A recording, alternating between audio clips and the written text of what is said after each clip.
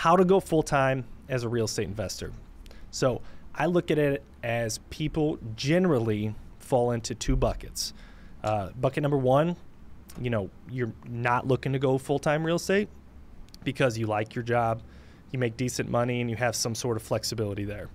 And bucket number two is if you don't like your job and love real estate, know that's where your passion is and want to get into it full-time and make it a job. That's the cool thing about real estate. It could be a profession, but it could also be just treated as an investment as well. So I loved it so much that I wanted to make it a job, and same with you. But you don't have to do that. So let's start with bucket number one. You like your job, you make good money, you have some sort of flexibility with your work schedule, whether you can take long lunch breaks like I've done, or maybe you work from home and can jet out to a project, or maybe you only work 3 days a week as a nurse or a firefighter or something like that. So any combination of those, we're going to fall into this bucket. So if that is you like your job, you don't think real estate's your full-time gig, I would focus on building wealth and or an earlier retirement than you initially had planned with rental properties. So rental properties could be single family, could be apartments, storage, vacation rentals, commercial retail, whatever type of asset that you can hold on to and continue and start to build that equity is where you should start if you don't need that active income that real estate can also provide. What do you think about that, Matt? I think it's a great way to get in, especially someone who may be risk averse. You have support from your active income. Yep. If you're earning a significant amount of money, it's a great way to channel some of that income into an investment. Yeah. Protect yourself for some taxes as well. But ultimately, it's a great way. It's a great way. Yeah, it's a great point. You said two things there that I really liked. You're much more bankable with a W-2 job. Absolutely. Period. So to do the burst strategies or to hold long-term debt on any sort of rentals, having that W-2 job is going to be a lot easier to get a loan on a rental property. I feel like now with how much banks have tightened up, and I don't know, not even almost a necessity, but there's still ways to still get loans, but very important piece of building a portfolio. A banker would rather see an $80,000 W-2 than a $250,000 wholesaler fix and flipper. Absolutely. Isn't that crazy? It is. And doing it on the side than being an expert at it and being full-time and doing it every day. Right. Yeah. And as a real estate investor, your tax returns are not going to be pretty usually. They're interesting. They're all over the place. They're messy, yeah. They are messy. But I just think when you have your active income coming in, you have a little bit more flexibility in acquiring rentals, and also there's a lot of expenses and fixes that come up. Yep. So just that reassurance knowing you have that W-2, that active income coming in to offset some of those costs, and kind of mitigate some of those fears that some folks have getting started. No, I think I love it. I love it. And getting into the other point you talked about, there are also opportunities within real estate that don't involve owning rentals and having that being part of your retirement, but otherwise increase your active income. So say you make $90,000 now, if you made $150,000 that year because you supplemented with 2 or 3 flips or a few wholesales, like what could that do to your life? Absolutely. You know what I mean? That extra, 10 to 70 grand that you can make, you could dump that in to another investment vehicle and therefore increase or shorten your retirement date. Or maybe you have a good retirement date out there and you can supercharge your lifestyle, like a $10,000 wholesale, take your whole family to a great vacation. Turks and Cake, right? Yeah. You just got back from there. Just got back. You can go to Turks and Caicos twice with 10K. So well, with the whole family? For the whole family, it'd probably need 10,000. Yeah, you're right. I mean, there's so many, just the flexibility that real estate investing provides while having that W-2 as that sort of that safety net. So definitely increasing your active income. Yep.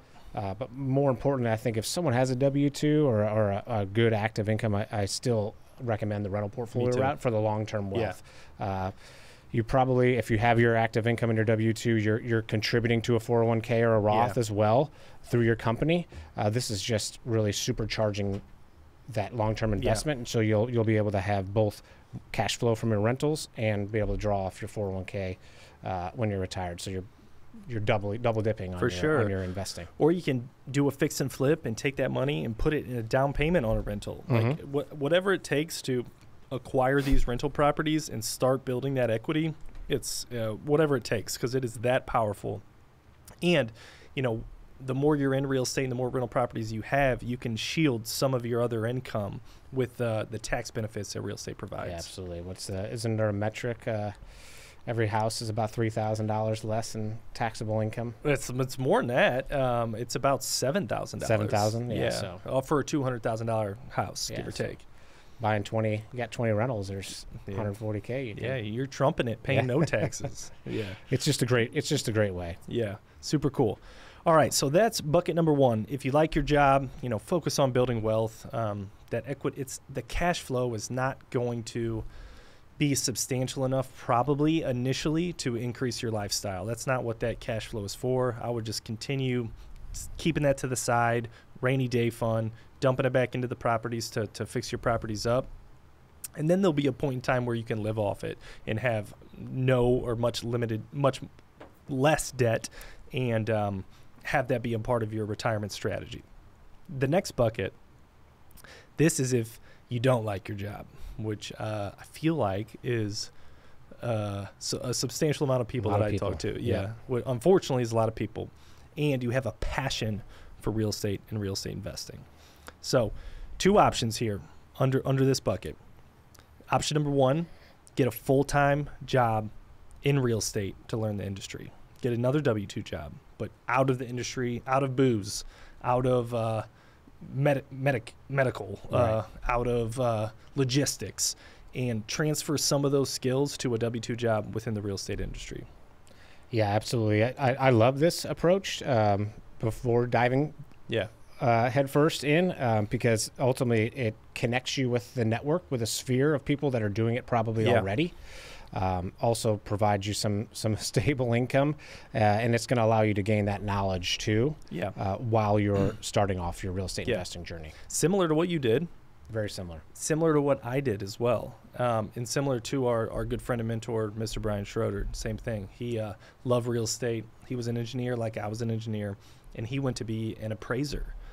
So he could analyze properties very quickly. That's a skill that you learn in that role. I went to be a project manager, but other professions and roles that you can take on. Traditional real estate agent, you can learn a lot quickly there, especially if you're on the investment side of things. Property manager, if you're operation focused, customer service focused, you can learn a lot working for a quality property management company and better manage your rentals when you start to build that portfolio. Or on the sales side of things, you can go be a acquisition manager for one of your local wholesaling companies, and that's a fun role. We got a few of those guys. Yeah, I mean, it's a great way you really get a taste of all the above. If you're an acquisition manager, you learn how to analyze the deal. You understand the sales side of the acquisition and wholesaling process. A lot of our folks have real estate licenses, and to me, it really that is we call it supercharge. That's a supercharged way to dive into real estate investing is learning how to do a deal. And it's the right company too. Absolutely. Obviously, it's that environment that we talked about. So you don't want to take a job just with any company because it's the right role. You want to make sure you're surrounded by those like-minded people that can elevate your investing career while your W-2 career continues to elevate as well. So I love that option. Specifically, I see it from our team, and I know the power of what our team can provide if you come and work for our company. I'm not sure it's like that everywhere. It's probably not, but just make sure you get on the right team. Yeah, a lot of occupations, a lot of jobs you can get within the industry. Yeah. So I encourage you to do your research, see what best fits your skill set too. It's important to make sure you understand what you're good at and what fits your style and your life, and then go find something that meets your needs. All right, so we're talking about how to go full-time as a real estate investor. Talked about not going full-time and to focus on rentals. We talked about getting a W-2 job within the real estate industry. But this next option, Matt, is, I don't know, it's kind of my favorite, even though I didn't take this exact route. But I love people and respect people that do make the jump, all right? So this person is trying to figure out a way to replace their current income with real estate investing. So what is the best way to do that? First, I'm going to start with the foundation. That's just who I am. Know where you're heading, figure it out, and put a game plan in place to get there. And it sounds simple, but a lot of people don't have this. It's build a budget, period. Do people not build budgets? People don't build budgets. Wow. Yeah, I was a budget nerd when I was making $44,000 a year my first job. Do you have a budget now? I do have a budget. I don't track everything like I used to, but everything going out, I used to track it to the T, categorize it, what categories this in, and it really helped me understand what I needed to live and what I had left over, and that's the point of this. Yeah, we call that burn rate in our house. What's our burn rate every month? Like a startup. Yeah. What is your burn rate? No, I'm just joking. So what are your monthly expenses? And how much you need to survive every month. And from there... do you need Starbucks every day to survive? Well, so we have two different budgets in our house. It's the emergency budget, which is no Starbucks. Right. And then it's like, okay, here's a comfortable living budget. Sure. And that comfortable living budget is probably like your financial freedom number, give or take. But that emergency budget is, if you're looking to make the shift quick, is what you can live off of. That's the one I would go off of, for sure. I agree. And be prepared mentally that your lifestyle may change a little bit if you need to compress down to your survival budget. Yeah, for sure. So, all right, we'll get into more budget and building reserves here in a minute. But, all right, in order to replace your active income, so couple different options here. Wholesaling. We do a lot of wholesaling. We wholesale a couple hundred houses a year, you would say. Mm-hmm. And if you are a sales and marketing personality, I think wholesaling is a great option for you. If you're a wholesaler, you love finding the deal. That's marketing. Whether you're out there networking with people, trying to buy houses from them, or you're actually paying for advertisement in the form of direct mail or Facebook ads or something like that. And then on the sales side of that, negotiating with sellers, because you'll have to go in a house, figure out what you can pay for the house to make money and to wholesale it to somebody, and then get the seller to be comfortable with that price and sign a contract with you. Yeah, I mean, not everybody can wholesale. It has to be the right personality, and you have to be confident in your ability. You have to be likable. People buy from people, right? That's marketing 101. But wholesaling, to me, it's a, I don't want to call it risk free, but it's definitely the least barrier of entry to get into building some active income within real estate. But it does require someone that's going to put a lot of effort, because you're going to get 100 leads. 100 of those, 10 are going to be worth anything. And then of those 10, luckily, hopefully you're going to close one of those 10. So 100 is going to get you a buy. 100 gross leads will get you a buy. Are you willing to put that effort to find that one deal? Yeah, that's what it comes down to, for sure. And if you like that, are you willing to put in it? Is that your passion and skill set? It's also probably the quickest way too to start actively. I mean, you can turn a 10K wholesale in 30 weeks. Days. Yeah. So That's a great point. All right, fix and flips. This is more for the operationally focused personality. Maybe have some sort of construction background or finance background as well, I think would help with this. Not as quick as what you could see on the wholesale side of things. You gotta find the deal.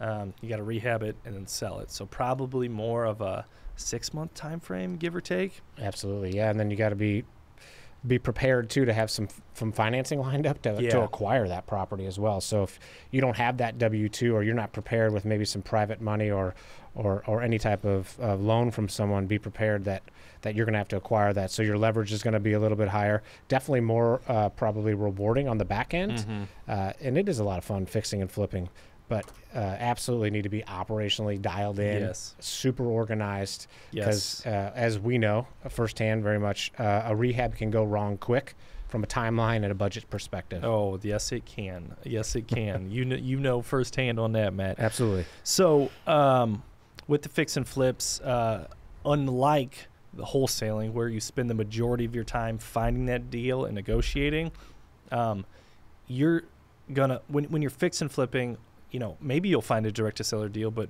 majority of your time you're going to be buying from wholesalers or real estate agents or find something on the MLS. So that'll be part of your time is finding that right deal, but the majority of your time will be focused on lining up the financing, managing that project in order to squeeze every dollar out of that deal. Yeah, you're still going to need some sort of relationship building ability, but I feel folks that want to just get into fix and flips, establish those relationships with those local wholesalers and agents, because if that's not your wheelhouse to go out and find the deal, let those folks find the deal for you. You establish that rapport with them and acquire that property that way, and then go do your thing on the operational side and pick out your light fixtures and granite countertops and white shaker cabinets. I also think the fix and flip side of things, you have to have some ability to lead and manage a team.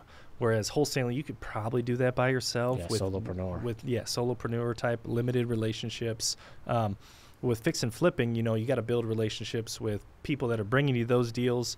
You have to build relationships with your contractors, with your financing. So you're really leading a team of some sort and managing that project from every aspect of it to see it all come together. Yeah, you have to have operations, finance, accounting. Yeah. You have to do it all. You have to do it all. You're essentially your own business owner for each flip. Yep, absolutely. So be ready for that. So we were talking about, wholesaling and fix and flipping as a way to go full time. When you're first starting and looking to go full time, all of this probably needs to be done on the side unless you have a substantial amount of reserves already. So this is, lunch hours, before work, after work, weekends type of work. And it is a lot of work, but it doesn't, if it truly is your passion, like this bucket is talking about, then it doesn't feel like the work that it really is. So you need to prove that model while you still have your full-time job. And do as many as it takes. Just go ahead. On that note, proving your model, not only proving the model financially or operationally, but proving the model for yourself. Yes. Right? That confidence going from 0 to 1 is so important. Yeah. And being able to do that kind of on the side as a side hustle is to me important, because if it maybe doesn't work out and it might not be best for you, then you can resort back to what you used to be doing. But proving for yourself, gaining that confidence. Confidence is such a huge part of real estate investing. So I love proving it on as a side hustle. Prove the model. Love it. And then going back to the financing of it and your budget. So building up a reserve account or emergency account, whatever you call it. So you have your monthly expenses right now. You know what that number is. Let's say it's $5,000 a month, right? That'd be great if I could live off $5,000 a month. Not possible anymore. Damn kids, right? But whatever that number is for you, I would recommend building up about a 6-month reserve of some sort and prove the model before you jump in full time. Right. So $5,000 a month, you need $30,000 in the bank. $30,000 and set that aside. That is not your checking account. Don't touch it to buy a vanity. No. Or a refrigerator. Yeah. Keep that for a rainy day. But if there is an emergency, use it. That's what it's there for. Yeah. That's what it's there for. So build that emergency fund up, prove the model, and then you can go ahead and make the leap after that, right, Matt? Agreed. Yeah. That's what I did. Yeah. That's what a lot of folks we work with do, too. Yeah. Yeah, and then you can, proving the model, it helps you get efficient as well. So we talked about one fix and flip could take up to 6 months, depending on how quick you are. Mm-hmm. But then you can start getting efficient with those and trim that down to 5 months, 4 months, 3 months is even possible. Or 2 at a time. And then at that point, you can start doing multiple projects at once and stacking them in phases. So you have your budget that you need to live off of, your monthly expenses, and then say it's $5,000 a month. That's what, $60,000 a year? Mm-hmm. How many flips does it take you to get to $60,000 a year, you think? I'd say conservatively 2 to 3. Yeah. Yeah. 2 to 3 flips, you could replace your income. Right. And we've seen people do $60,000 profit flips on one deal. One, yeah. Yeah. Yeah, it's the lure of the lucrativeness of this industry is definitely there. Yeah. But making sure that all the stuff that happens before that people don't talk a lot about, that you're really dialed in. Because yes, you can make 60, 70, 80 grand on a flip. Yeah. But you can also lose on a flip. Yeah. So making sure that your model's proven, but it's very, very doable. 2 or 3 flips a year for anyone, even as a side hustle sometimes, to replace that $60K a year, the example that we're using. We did 12 one year as a side hustle. Wow. Yeah. Both you and Sam did, yeah. Yeah, not like super profitable on any of them. I think we netted like 10 grand a house. Okay. It's 120 grand. 120 grand. That's good living. It is a good living. But this was at a point where I didn't think this was my path to full time. Okay. Because I thought that I was going to get full time by rentals. That was it. So we were adding so many rentals and then doing fix and flips to save up a down payment for an apartment building. Mm-hmm. That was our plan. It worked out pretty good now looking back. But right, but I'm sure you had a lot of sleepless nights. I did. I still do every once in a while. But, I think, I could have got there faster. It took me over 3 years to go full time, which is okay, right? But I think if you get this dialed in and do the way that we set it, you can get to it within a year, I think. I really do. Yeah, that's why I think it's important to understand and assess your current situation. Yeah. Right? Are you the sole income provider for a family of 5? Yeah. Should you leave your W-2 tomorrow because you want to go do fix and flips? No. But if you're starting out right out of college or younger, you can live off less expenses. Yep. You have a lot more flexibility to go ahead and take that leap, and then yes, you can make significant income in this industry, and you can more importantly get income from multiple sources. Yep. So you build that reserve fund. Let's say 30 grand. Let's use that example of 5 grand a month. That's your first flip, I think. Boom, reserve. You know what I mean? You don't have to funnel over $100 a month to build up a $30,000 reserve. I say use that reserve funds, build it up off your first investment property. So that takes you 6 months. Do you go full time at that point, Matt? I think you could. I think you could. I would probably do one more. I would. I'd get a few under your belt, both from the operations side, but also financially as well. For sure. So then you do one more. Maybe it takes you only 5 months, and you're ready to go at that point. You got another 30 grand on top of your 30 grand, just as in your checking account, a little more flexibility, and then go get that next one under contract, and then you start building rentals then, or what? Yeah, so that's a great question. Like when fix and flipping or wholesaling is your full-time gig, it's hard to pass up a $30,000 check for $200 a month cash flow, $100 a month cash flow. Right. So it's not super sexy, but it's so important long term. So the quicker you're able to replace that active income that you used to have with fix and flips, and be okay for several months in the future going forward because you've built up some cash, I would start looking at picking off a rental. Maybe every other one, maybe 1 out of 3 deals you do, something like that. But just start. Yeah, I'm a big fan of doing both. We're on our 3rd or 4th year of investing, and to me, 2 or 3 flips a year allows us the financials to go ahead and acquire 3 to 4 rentals a year. So we're probably 1 or 2 rental projects at a time while doing a flip, knowing if we need to leave some money in a deal or something comes up on one of our previous rentals, that we have that finance or the financials from our flips, the income from our flips to support us. So I love that. I like both at the same time. Yeah. So looking back, if I were to do this again, I would not have gone the wholesale route myself. I love wholesaling, but it's just not my exact skill set. I would say I would have gone fix and flips. Okay. Go over the skill sets again for a wholesaler. Wholesalers, sales and marketing personality, loves. I do like finding the deal, analyzing the deal. Love that. I love that, and I like, and I like meeting with sellers, and we bought a lot of houses that way. But it wasn't through paid advertising, just through our network and real estate agents. And but I like building relationships with wholesalers and just letting them go hunt, and I'll take it down, line up the financing. I love that side of it, and then manage the project and squeeze out more than the wholesaler's making probably. But it just took a little more risk and a little more time to do it. And you did it with a partner, right? You and Sam. So someone out there listening is thinking about going into wholesaling or fix and flips with a partner? Any tips for them? That's a great point. I would just make sure you have your roles clearly defined. Sam is a sales and marketing type. I'm probably more the operations. But how we had it split up at the beginning was not good. What we did is Sam would run the flips, and I would run the rental projects. That's how we tried to start. And we knew pretty quick that wasn't going to work out. So with our personalities, we kind of shifted to Sam sales and marketing, find the deals, private lender relationships a little bit. We both were. And then I'll take it down, do our thing, and try to maximize the profit that way. Yeah, I think that's important to understand your strengths, understand your partner's weaknesses, but clearly defining roles is so important. My wife and I, we make sure our first couple projects, we definitely crossed our paths too much. Yeah. And we lean on what her strengths are, which is the operations and the rehab side, and then I handle a lot of the acquisitions and finances. Yeah, love that. I think you can go full-time with rentals too,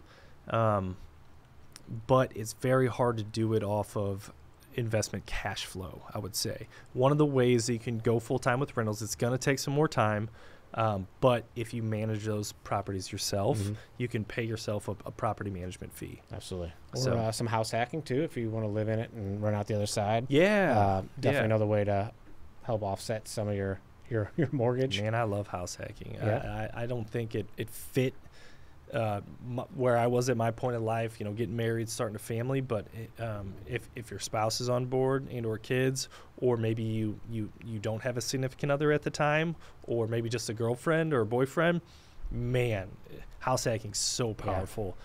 Good financing. It kind of gets your toe in the door a little bit while not jumping full time.